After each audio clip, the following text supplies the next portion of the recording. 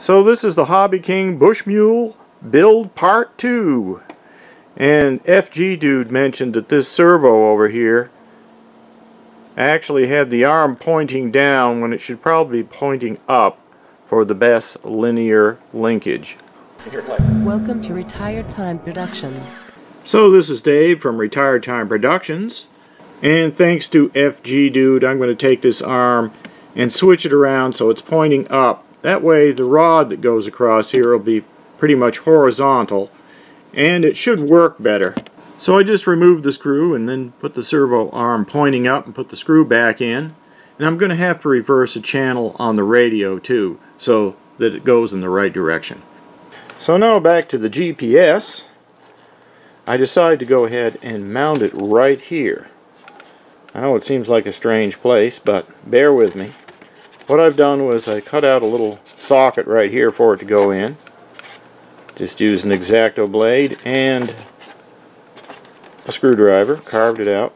Now I've taken the wires that come out the bottom of this and fed them through a hole that I made right here, so they just go straight down through there. Just grab them under here. Okay, so now that'll just sit right down in there, like that. Okay, then on the wing section, I made a little indent right here in this section here to accommodate the top of the GPS. And so now that's just going to go and sit down on here, as you can see. Like that. Peg it in there and screw it down, and now the GPS is under here. Now I know some people might say it won't pick up the satellites, but I have the same sort of setup on the Skywalker where the GPS is under the wing, and it works fine. And it keeps the GPS protected. So I'm hoping it'll work out in this case as well.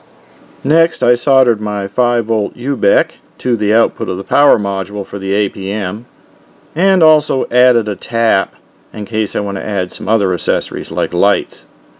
So here is the two connections for the ground here soldered on, and then the two connections for the voltage is over here. This is a ready-made RC 5 amp, or excuse me, it's 5 amp to 7.5 amp. 5 volt or 6 volt regulator selectable by this jumper. And that is going to feed the output bus on the APM to power the servos. So now let's take a look at what I've got laid out now. Where did I put that power module? So I put the power module right up here along the side, right side in the front, and this is where it's going to connect onto the cable from the wing, the mid section of the wing.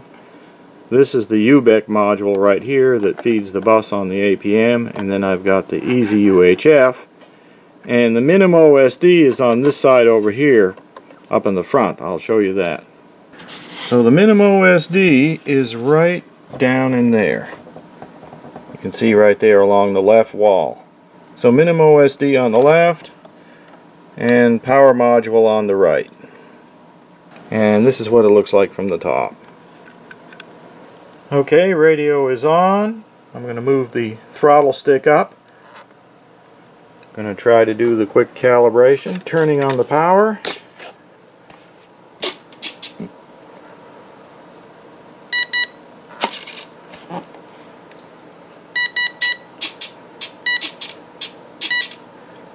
Ends up just beeping like this forever. I don't know what is going on with that. Okay, I think I found the problem. I didn't have the ESCs plugged into the output of the power module, so the ESCs must have been getting power through the 5-volt BEC wires. But that's really strange they even worked at all without this power going to them. But I got it plugged in now. So here's the throttle cable for the two ESCs, and if I'd done this ahead of time, I wouldn't have been fooled by the ESC power not being plugged into the power module. In fact, the ESCs actually stopped beeping after I did this mod, and then I was able to find where I hadn't plugged in the power to the power module. So I'm doing this mod because I'm actually powering the output bus of the APM with a UBEC, so that I don't need the 5 volts from the ESCs at all. So what I've done is cut the 5-volt wire on each of these Y leads. But I'm going to go ahead and put some heat shrink over these anyway to cover where the gap is. Now to get these Y cables apart, what you do is slip an X-Acto blade right up underneath where these two grooves are. And once you get it in there, it lifts the catch that holds this together, and then you can just pull these right out. Next, you take a needle and just lift the tabs that hold the pins in and pull them out. Now you can just slip the heat shrink over here. I recommend just doing one side at a time. Do these three first so that you have the other one to see how they go back in the connector. Once the heat shrink is done, just hold the connector with the silver tabs up, and then hold this with the lines up. See, one side doesn't have the lines. And then put the two together. Just push one into the other, and now it's locked in there. So now I'm going to reinstall the Y connector onto the throttle leads and connect it back to the APM throttle channel. Okay, they both work now. And they're going in opposite directions too. So looking at the APM schematic here, I have aileron, elevator, throttle, rudder, and I'm trying to use channel 5 for the flaps. And right now nothing is coming out of channel 5, even though I have input in on channel 5 from a switch on the radio. Nothing's coming out, so I need to change something in the APM settings. So let's do that. I'm on the configuration and tuning tab right here in the full parameter tree, and I'm on RC5 right here.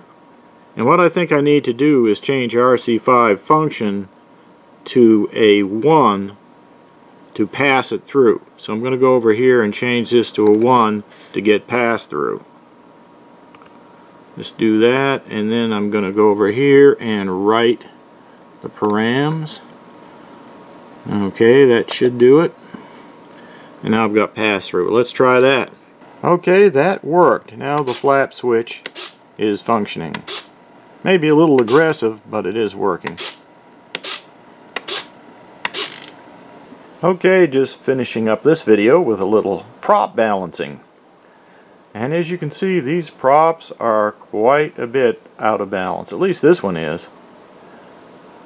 Looks like it's going to settle out. Let me see here. I do that. That's how it looks like it's going to settle out, just about like that. So it looks like it needs some weight up here at the top. I'll probably just take some, if I can, I'll just put some tape on it on the back side, try to balance it, but we'll see. It looks like it's quite a bit out. Okay, so we'll see you next time for more of the build video on the Bush Mule, and hopefully after that video we can get it in the air.